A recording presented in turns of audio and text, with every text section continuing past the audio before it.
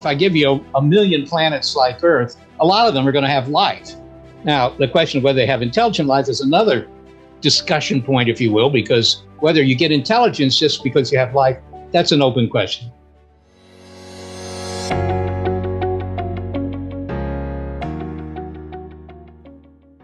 Hello. Hi. How are you? Well, I'd say at least mediocre, maybe slightly better. Maybe not. So why are you only mediocre? Well, only because normally I'm sort of worse than that, but this is not a bad day so far. So it's a step up. That's funny. I like it. I like it. So who are you? Well, my name is Seth, Sugar Echo Tango Hawaii, and I'm an astronomer, the senior astronomer, actually, at the SETI Institute in California. We look for life in space. Search for extraterrestrial intelligence. That's what SETI is the acronym for. You just made me very, very happy. Really? Well, that isn't true of many of the people I talk to, but I'm glad to hear it work with you. I am obsessed to understand whether or not we are alone or not.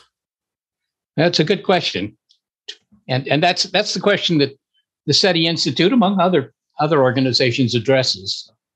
That's what we're trying to answer that question. We don't have an answer yet.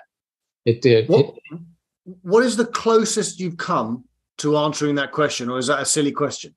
Well, yeah, in the sense that it's a silly question, in the sense that you don't know whether you're close, right? This is like Chris Columbus sailing across the North Atlantic. He didn't know whether he was close to finding another continent, even though he wasn't thinking about finding another continent. I mean, there was no way he could know that he was close. It either happened or it didn't. And that's pretty much the story of the experiments that we run to try and find some cosmic company out there. So what kind of stuff do you guys do? Like, what kind of experiments do you do? Well, when you think about it, anybody who's seen the movie Contact kind of knows what we do. We actually have big radio antennas, and we try and eavesdrop on signals that might be being sent by some cosmic neighbors. And we also look for flashing laser lights, too. So we so far have limited ourselves to looking for signals that would betray the presence of somebody else. And do you think that this may be another silly question, but do you think we are alone? No, I don't. I mean, astronomy will tell you that that would be a rather radical point of view, right? We now know something we didn't know 25 years ago. We now know that planets are very common, and the number of planets in our galaxy is about 1 trillion. And there are 200 billion other galaxies we can see, each with 1 trillion planets. So to think that, well, this is the only planet where you have, biology and even intelligent life, that would be kind of self-centered. And usually in science, when you think you're special, you're wrong.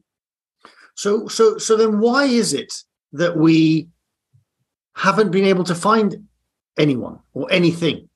Yeah, well, I think that's mostly the tyranny of distance more than anything else, right? We've been looking for somebody else since 1960, although the experiments are very much different than they were then. But, that's not a very long period of time. We haven't looked in many places because it's a very slow process. So we haven't tried to eavesdrop on signals from more than about 5,000 star systems. 5,000 sounds like a lot, but it's actually not. And so if somebody were to ask me, as you just did, why haven't we found ET? I would say that the answer is we haven't really looked hard enough. It's like going to, Treasure Island in the South Pacific, and you use a teaspoon and you dig up a couple of spoonfuls of sand somewhere. But that doesn't mean that there's no buried treasure. It means you haven't found it. And you strike me as being extremely passionate about what you do, which of course, who wouldn't be if you're looking for alien life forms? Well, that's right. I mean, it is an interesting question. It's something, if you do find somebody, right, that would be something that would be, if you will, in the history books forever, right? It's kind of like discovering the Americas, what the Europeans did. Of course, the Americas had been populated long before, but nonetheless, some things like that are kind of inflection points for humanity, because now you know that, well, you're pretty nifty and all that, but you're not the only kid on the block. You're not the only game in town. Have you ever thought about what you would do if you walked into work one day and you found extraterrestrial life? Like what you would do? How would you feel? Yeah, well, we kind of know that already, because we've had some false alarms. It's been a while now. It's been 2 decades, 25 years, actually, since the last really impressive false alarm. But it was impressive. For most of the day, we thought we had found a signal that was the kind we're looking for. And, if we'd had a red phone, I suppose we would have called the White House. But we don't have a red phone. And I don't know that the White House would have taken the call. But at least, as I say, for most of the day, we thought this might be it. And that was a very interesting little experiment, even though it turned out that it was just a satellite that we were picking up. It was interesting in that it showed what happens if the experiment succeeds. And I personally got very nervous about it all, because I realized all the meetings and whatever else I had scheduled for the next week were going to become irrelevant. But beyond that, it was just a very unsettled time. Eventually, the New York Times called me up and they were asking about the signal. So, we've run that experiment. And what happens is that at first it's a confused situation. Then you call up somebody at another observatory, presumably in another country, and ask them to verify things. This all would take a couple of days. And after a couple of days, if it's a real signal and is confirmed, then obviously it's going to be a big story. But it turns out that the media are calling you right from the beginning. So it's a big story right from the beginning. So they know immediately. And what inspired you to I'm assuming you dedicated your life to this. No, that's not true. Actually, I've had lots of jobs, but I've been doing this one for a long time now. So, and what was it that made you kind of want to go down this road? Well, I've always been interested in aliens, and I think that was simply the consequence of having gone to a lot of movies when I was a kid, which featured aliens.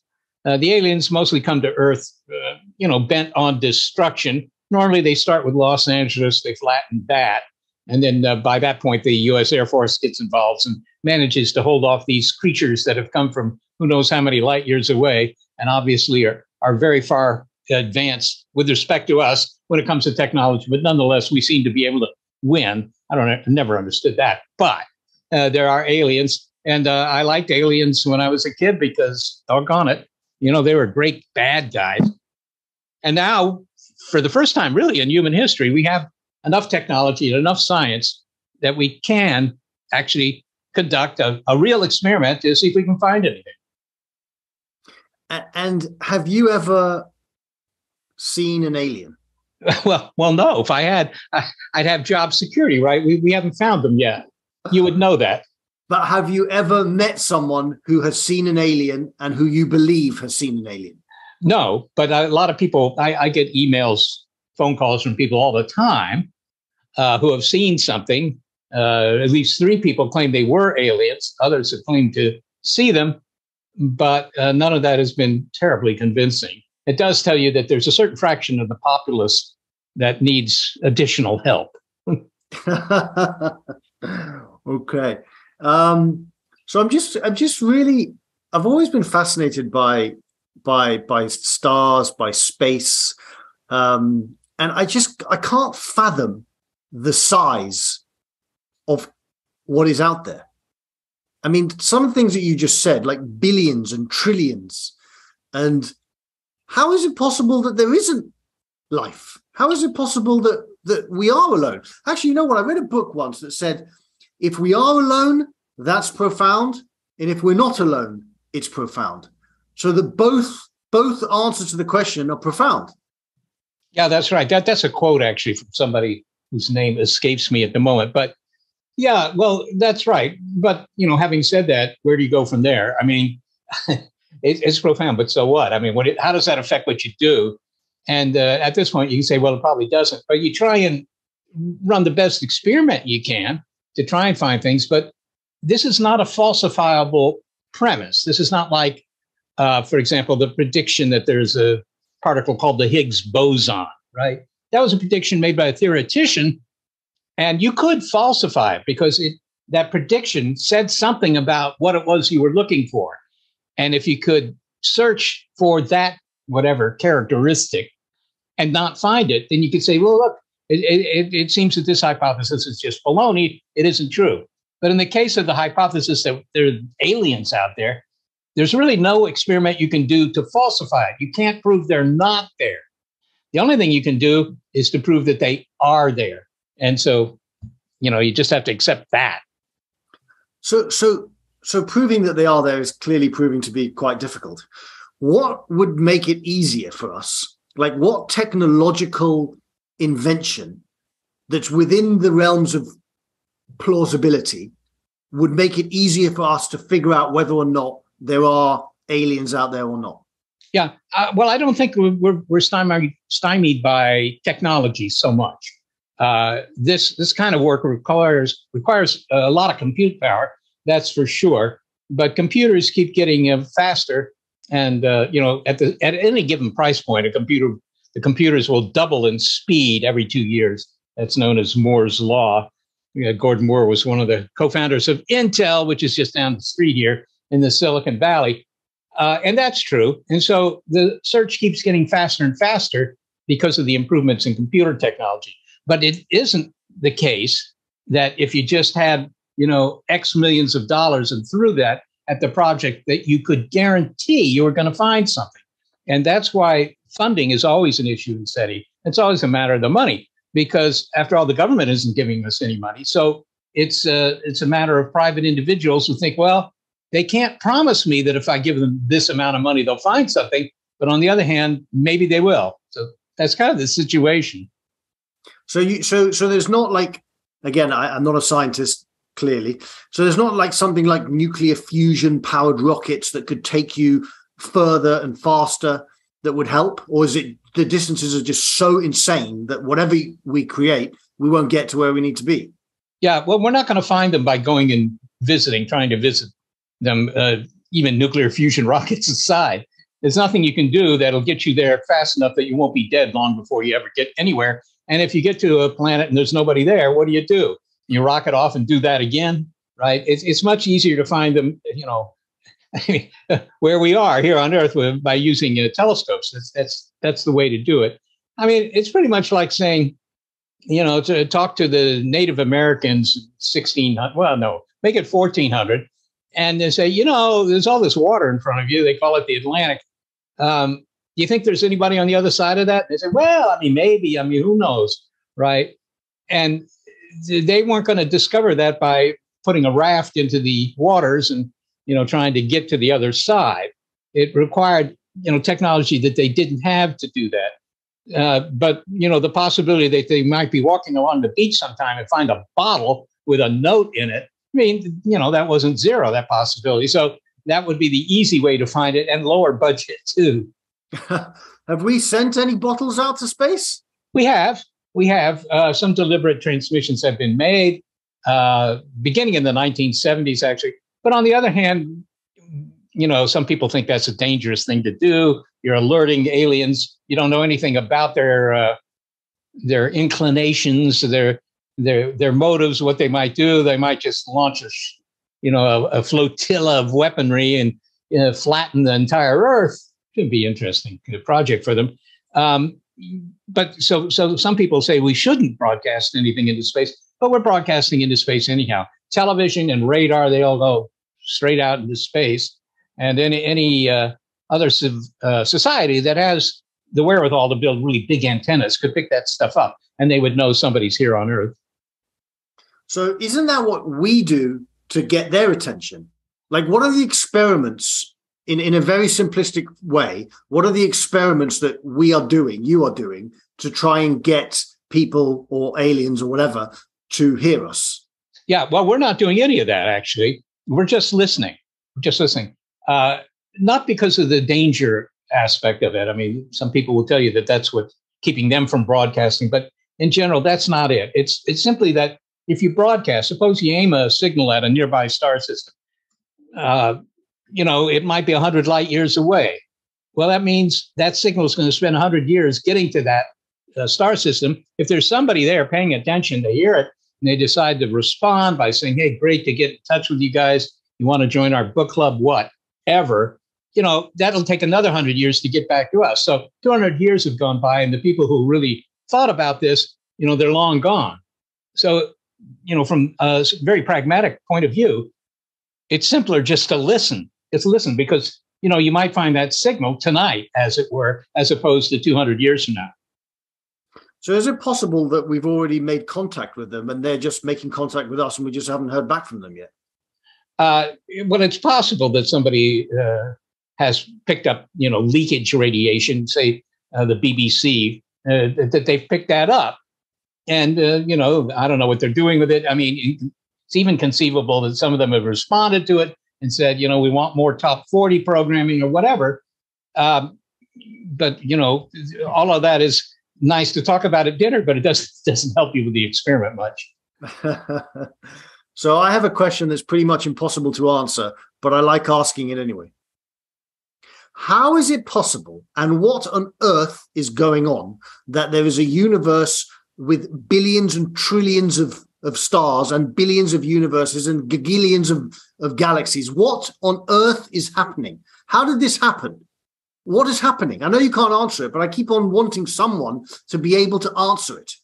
Yeah. Well, you keep asking what on earth, but the answer is not on earth.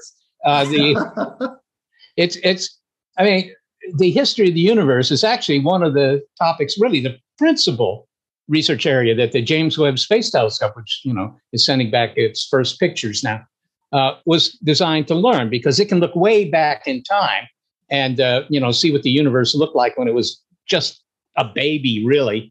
And that tells you at least the story of what happened. But it began in a Big Bang, right? 13.4 billion years ago, whatever is the latest number on that. And you can ask, well, wait a minute, what was there before the Big Bang? Why was there ever a Big Bang? I mean, why? And the answer to that is, we don't know the answer to that.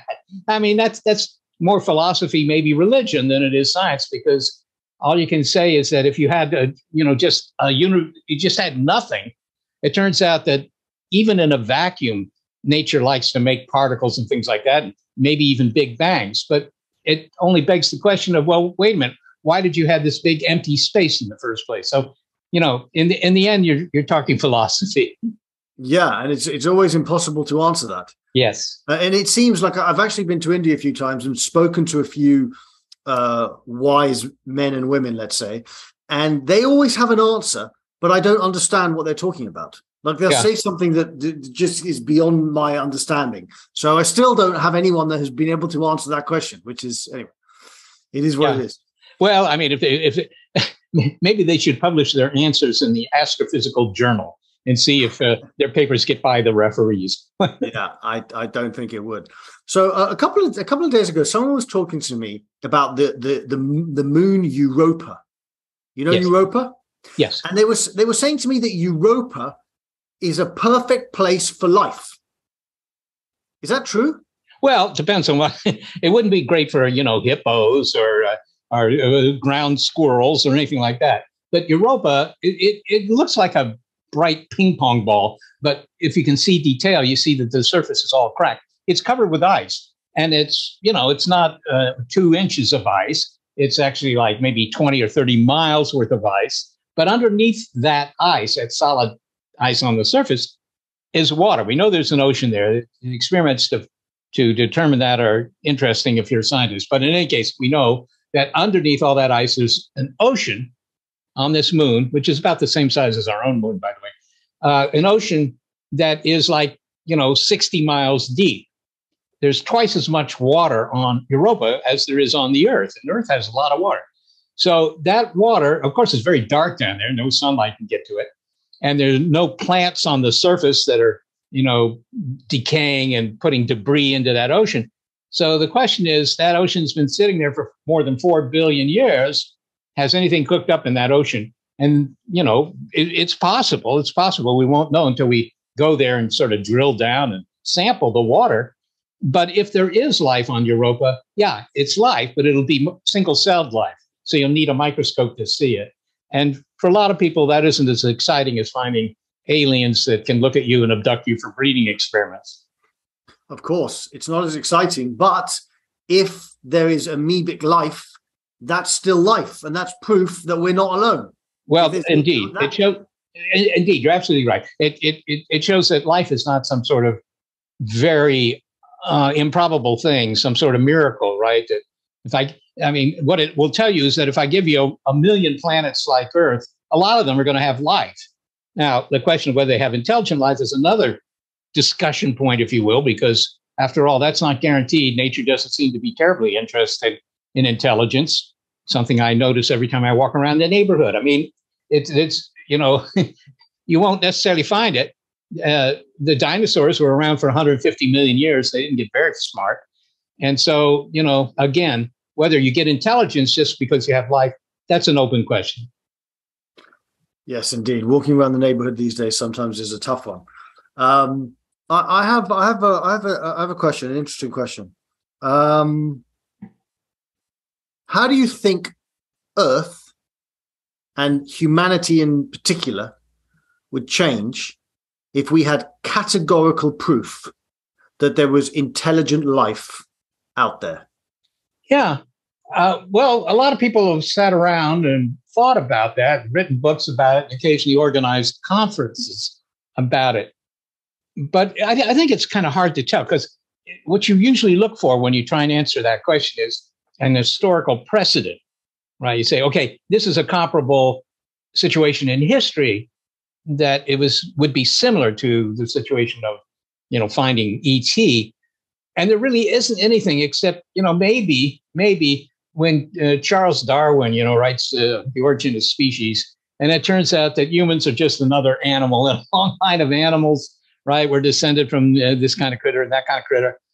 I mean, that wouldn't affect you terribly much if your job was to, I don't know, mow lawns or, give shoe shines at the railway station. But on the other hand, it is philosophically important, right? Because something important about why you're here, right?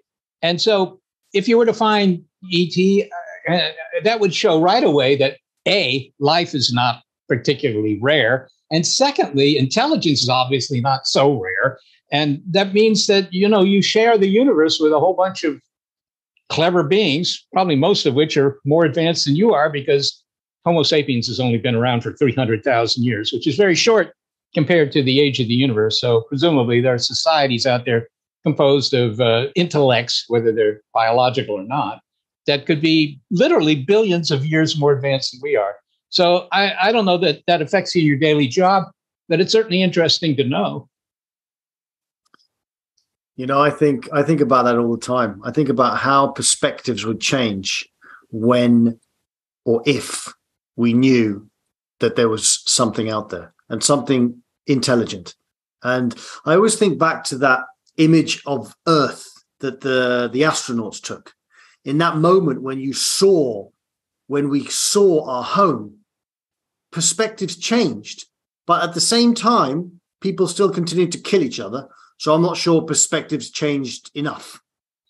Yeah, well, I think you raised an interesting point, because some of my colleagues, I think they're maybe a little more naive than the rest of us, but they say, well, if we were to find ET, suddenly we would realize we on this planet, we're all Homo sapiens, right? We're all the smart hominids walking around, and that our differences, our conflicts and so forth will all seem pretty petty compared to the fact that we're in this universe of a lot of life and some intelligent life, and that we'll all start to sing Kumbaya and get along.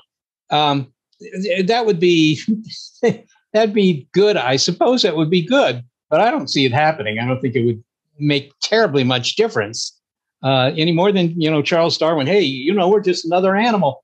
Oh, well, now we can stop fighting one another and that sort of thing. Well, that didn't happen. So I don't know that I'm not memorizing the lyrics to Kumbaya, if there are any. I think it's Kumbaya, my lord, Kumbaya, and that's all I know. Oh yeah, but I think that's the total content of the lyrics. Yes. Oh, is it? Well, look, man, it's been a real pleasure. You're clearly very passionate about what you do. And I hope that this podcast brings you luck, and that the moment it comes out, the next day, you find alien life and they don't come down and destroy us. Well, I don't live in Los Angeles, so I'm not quite so worried as I might otherwise be. It's been my pleasure talking to you, Leon. Okay, thanks so much. Hello everyone, it's Leon here, aka the Kindness Guy. If you like my videos, which I hope you do, don't forget to press the subscribe button and also to ring the little bell so that the notifications notify you that I have a new video out in the world.